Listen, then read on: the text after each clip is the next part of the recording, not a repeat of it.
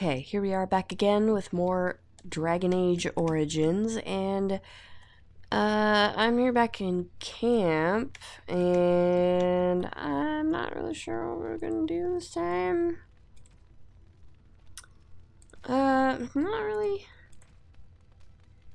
a lot. We got some more correspondence. Oh yeah, we have Kaylin's documents.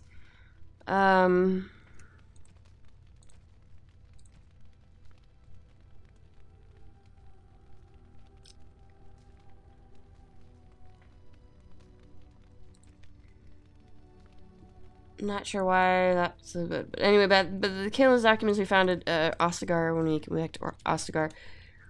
Basically about Kaylin's relationship with Orlais and possibly even setting aside his marriage to Honora in order to broker a marriage alliance with the Empress of Orlais. Which, let me tell you, knowing what I know about sort of the extended Dragon Age universe, that probably would not have happened even if he'd lived, because the Empress of Orlais, she doesn't strike me as the type to do that, ever. So I really don't think that would have happened, but that was definitely something that was being discussed before Kaylin died, which is kind of shitty. Let's be real, it's kind of shitty. But I think what I might do this episode is just like do some party banter, because we haven't had much party banter lately, and I should probably do that. And there's some really good places that are really easy to get lots of party banter at, so I think we might do that, just because I like to get a lot of party banter, and I think it's fun, and just doing like an episode where we just run around and listen to people talk about stuff and maybe argue about things is funny to me. So I think we're gonna do that, just to have a relaxing sort of episode before we start the next, because honestly, like, really the next thing on the to-do list right now, because I can't, let's see, I can't finish this until I get to the alienage. I can't finish this because the last hooded courier is also in the alienage. I won't be able to get to the alienage for a while yet. This I finished in the Brazilian forest.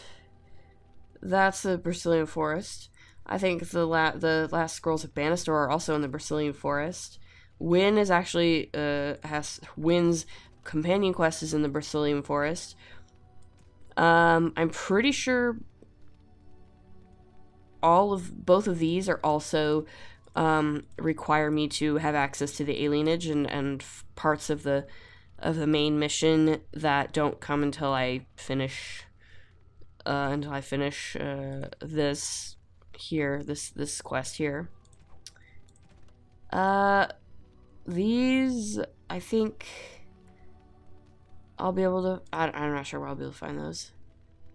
Toxin extract samples. 15 toxin extract samples. Let me see if I can get 15 toxin extract samples. I've been selling them all to Bodan. Your friends are formidable folk, indeed. It's good to have you along on the road. Honestly, Bodan, I'm sure you'll be pleased with the goods my boy and I have collected, and with your discount. Like, he's just as good as a storage vehicle as anything else. Toxin extracts. Oh man, I only have 7. That sucks. That sucks. Maybe I can, I wonder if I could go to, I wonder if I could get some more of those. I wonder if I could buy some of those in the Brazilian forest. I wonder if that'd be possible. It'll be something to look out for next time we go there. But I think this time I'm gonna do party banter. So yeah, I'm gonna go to Denerim, because that's a really good place to do it. Because we're very unlikely to encounter. Yes. I'm gonna put Stan in my party for once. Yes. Maybe Wynn, maybe Morgan. Indeed. I don't know. I'm just gonna see what happens. We're gonna go to Denerim, and then we're gonna do party banter. Uh-oh. Spaghetti-o. Oh, it's just this guy. Let's see if he has anything. You have coin, stranger? With Orzammar closed off, old Tegrin can give you a discount. Fine weapon and arms, dwarven made. Yeah, times have changed, but let's see that discount. I don't know if he has anything for me.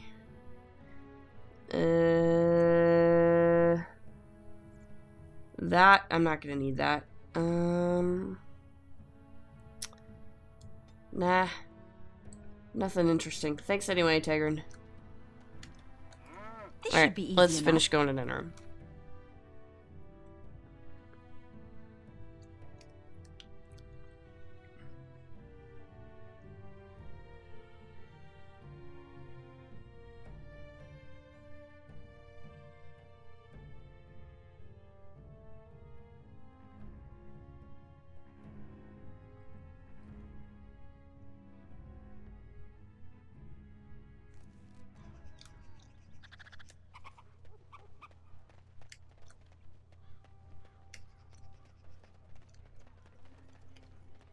Magic exists to serve man and never.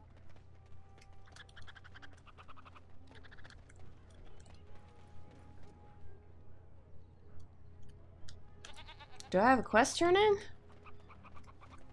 I didn't think I did. Maybe I do.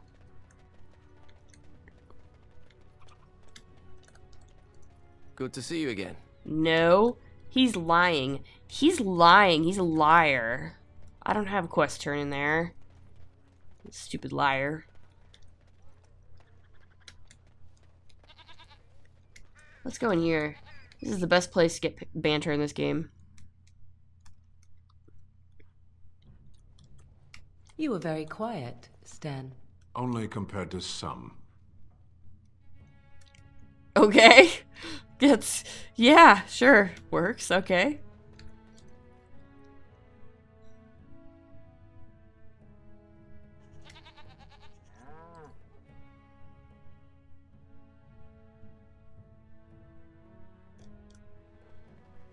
So, are you going to continue staring at me as if I am covered in eels? Eels would be something. Prudery. How charming.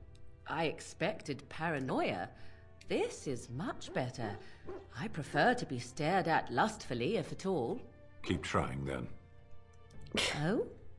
Then shall I demonstrate an act or two, and you may tell me hot or cold? Oh, Morgan, I'll say please time. don't. Cold. You are a tease. Oh, dear. I think Morgan is enjoying flirting with him. What do you think?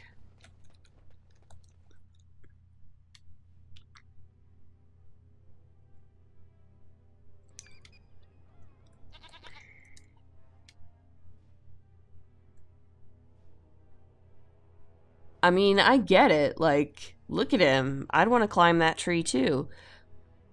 If I wasn't already taken, and if he was actually available.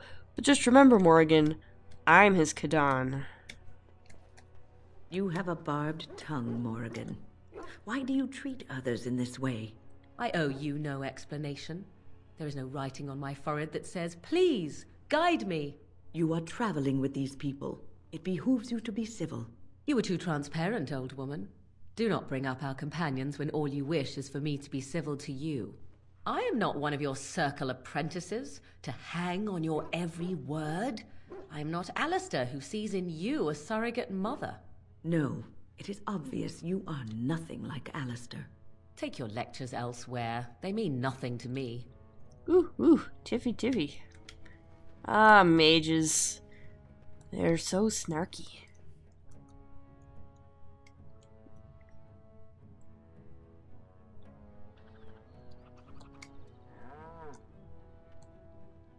This should be easy.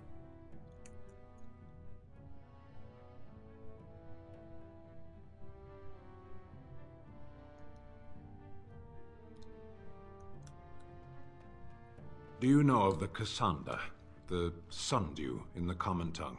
I do not believe so. No, you are so alike I thought you kindred. What is that supposed to mean? What is the sundew? A flower. Oh? I am a flower, am I? How unexpected. that entraps and devours insects. Ah, now that I expected. Hey, I'd be proud of that. I like that. I'm sure it's a very attractive flower item until it eats you.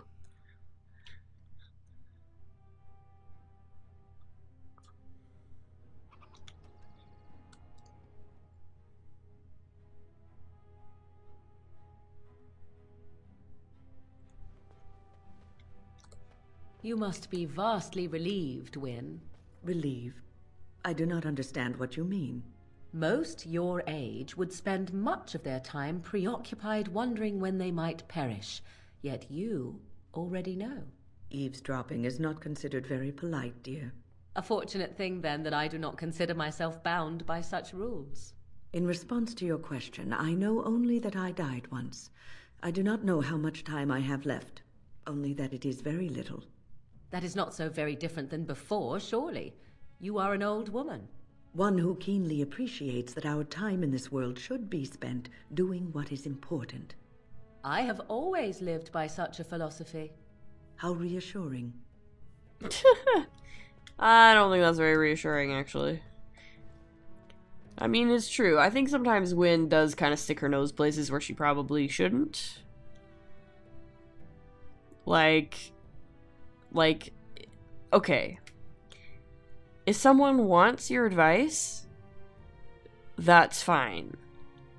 If they don't, though, maybe you should just step off, you know?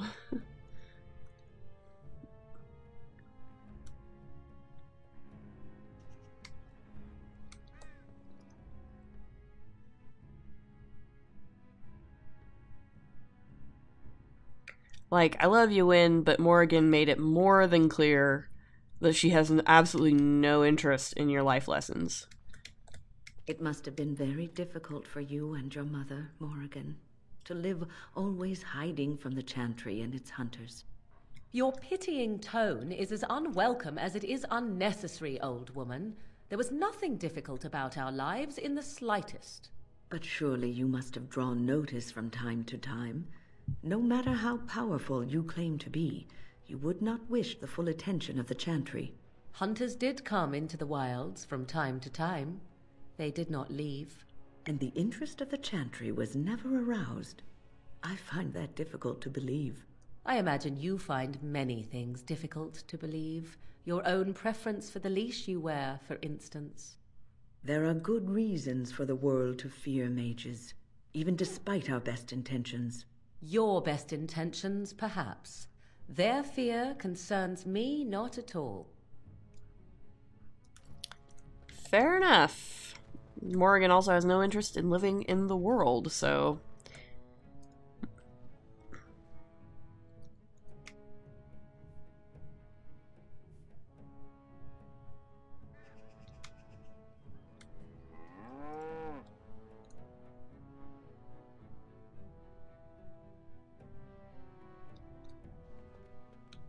You can stop flinching, Sten. I'm not going to harm you.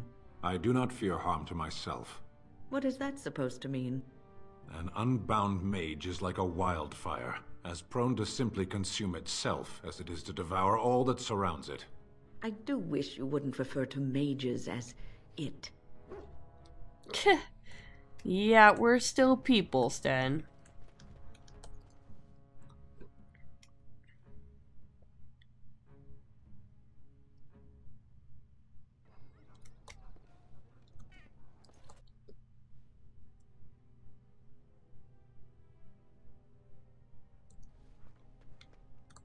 Aren't you chilly, Sten? Chilly. I don't know this word. It's much warmer where you're from, isn't it? Don't you feel cold? I suppose. I don't imagine we can find a cloak in your size, can we? What? Nothing. Don't mind me. Now I wonder where I could get a skein of good wool yarn. Sten, she's gonna grandmother you. She's gonna knit you a blanket, Sten.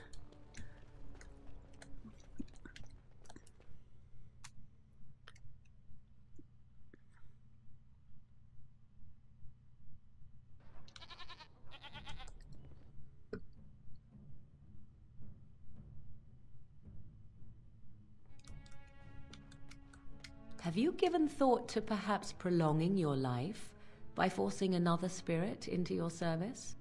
Of course not. I would.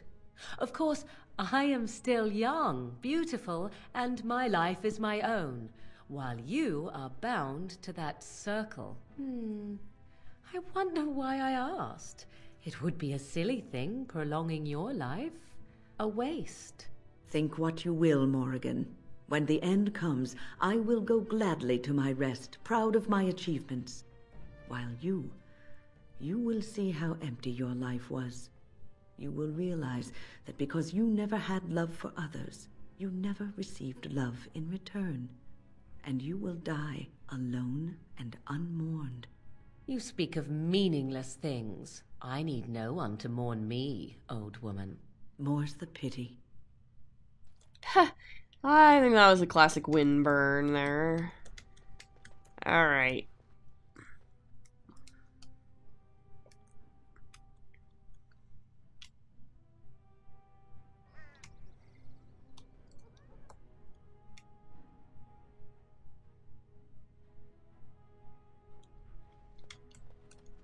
So, have you changed your mind, Stan? I dream about you and I, if you must know. What? You would, even if I were interested in a small thing like you. The Kunari act is unpleasant. Unpleasant? Unpleasant how? Now I really am interested. Deadly. What? And what if I didn't mind? I enjoy a little animation. You'd be less animated afterward. It sounds as if I am arousing your passions already, my dear Stan. Parshera, why do you pester me? Because 'tis amusing, that is why. It is pretty funny. Also, I'm pretty sure he's not being truthful about that whole it's deadly thing, because I don't think that would work very well if it was actually that deadly.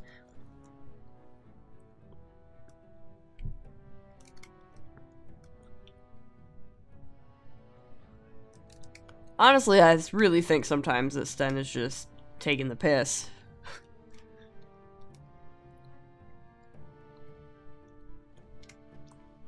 Why do you keep looking at me like that, mage? I beg your pardon. I didn't mean to stare. I've never seen a Kunari before. You can blink once in a while, I'll still be here.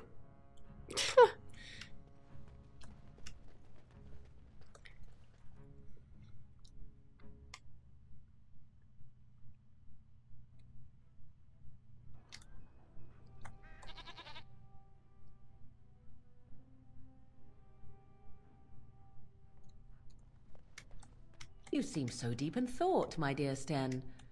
Thinking of me, perhaps? The two of us together at last? Yes. What did you say? You need armor, I think. Oh my god. And a helmet. And something to bite down on. How strong are human teeth?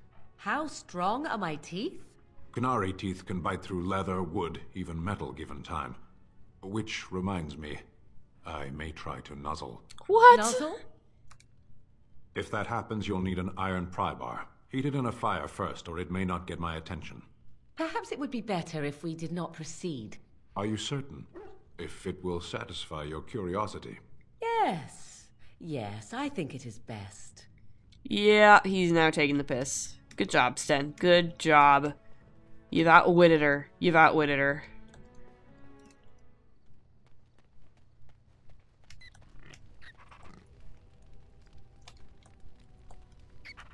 It's Schmooples.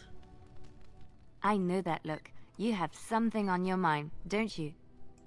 Of course. Let's see. Are you feeling better about what happened with Marjolaine? Yes, a little better. Time heals all wounds, so they say. Scars remain, but they are just colors in the painting that is my life, no? I just wanted to make sure you were alright. I wish things had happened differently, but knowing her and knowing me, I don't think it could have. We had good times, though, and I look back on those fondly. Whatever happened after will never change the truth of the past. You know you can talk to me if you need to. It's not so bad. Look, now I have new friends, a new family.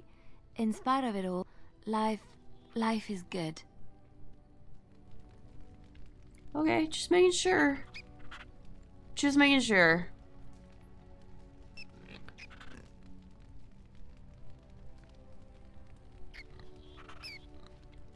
Okay, so that was some banter.